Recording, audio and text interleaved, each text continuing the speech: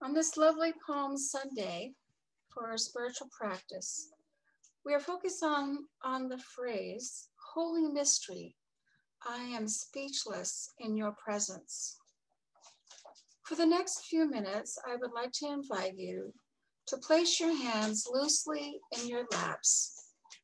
Take several deep, relaxing breaths and close your eyes if you'd like, and join me in this practice.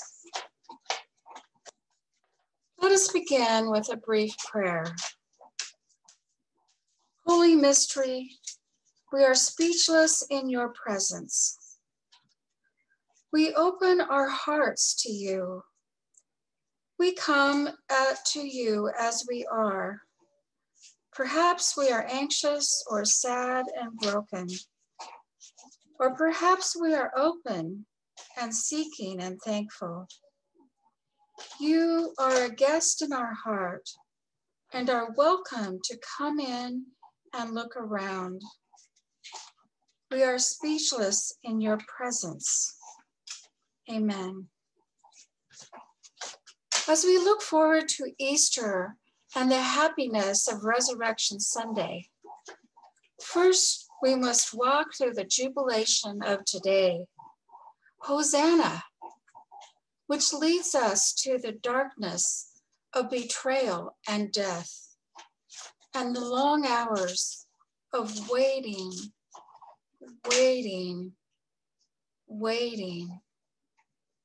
before hope and beauty in the new life of Christ. Much of what we experience leaves us breathless and speechless and cannot be formed into words.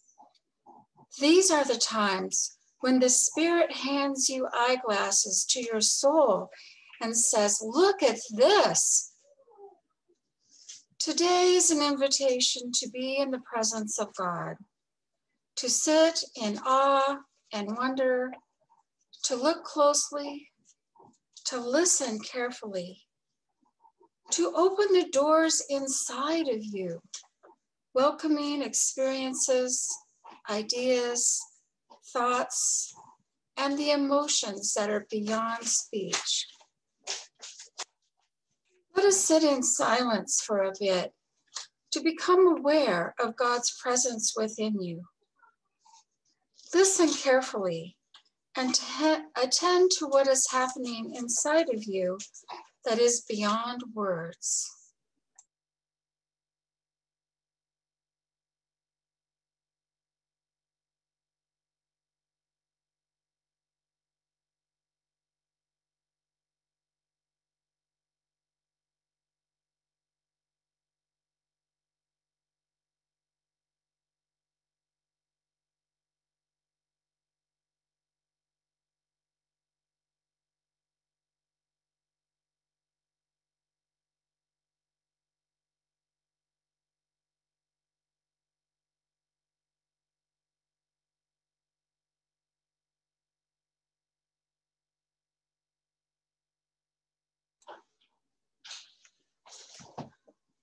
I would invite you this week to take time to be in the presence of God, to move beyond speech and language. Let us pray. Holy Mystery, who exists beyond language, beyond symbol and senses, we dedicate this meditation time and our hearts to you as an offering of love. We are grateful for your presence within us and amongst us. Hosanna, Hosanna. Blessed is he who comes in the name of the Lord. Amen. Come and find the quiet center in the crowded life we lead. Find the room for hope to enter. Find the frame where we are freed. Clear the chaos and the clutter. Clear our eyes that we can see all the things that really we say.